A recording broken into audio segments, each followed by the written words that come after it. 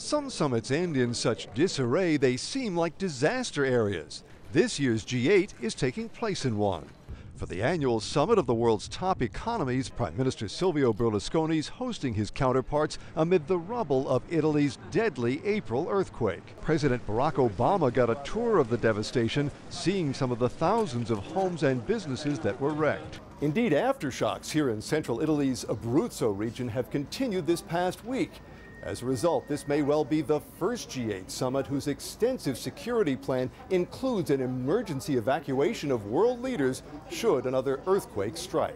Meantime, leaders huddling at a Spartan police barracks looked over this year's summit gift, an art book with a real marble cover, and pondered the heavy lifting ahead on the reeling world economy.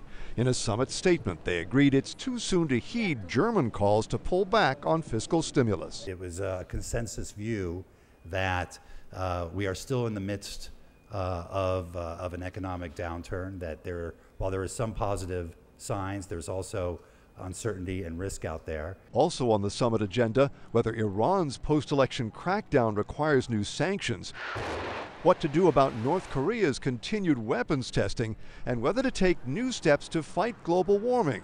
That is, beyond driving up to summit sessions in pollution-free electric cars, or in Obama's case, walking. Mark Smith, The Associated Press, L'Aquila, Italy.